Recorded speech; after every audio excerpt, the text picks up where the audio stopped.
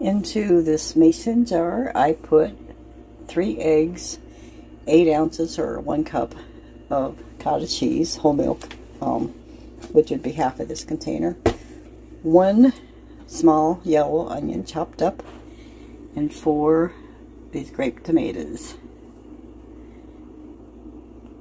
Got my blender ready. Put the blade onto the jar. That's why I like mason jars, because I can use them with my blender blade. I'm going to screw it on tightly. I'm going to blend it up. Bring it up till it's very smooth. I'm going to pour it onto a baking sheet that I lined with parchment paper and very lightly sprayed with olive oil.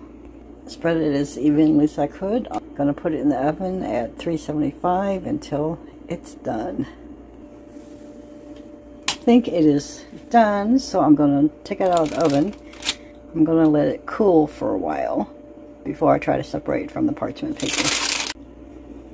Next time I will probably not spray the olive oil on the parchment paper. I think it would come out better without the olive oil, but live and learn. Okay, since the wrap came, because of the olive oil, it came a little more moist than I like. What I'm going to do is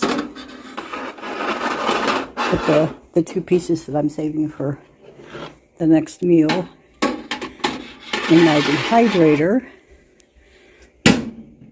in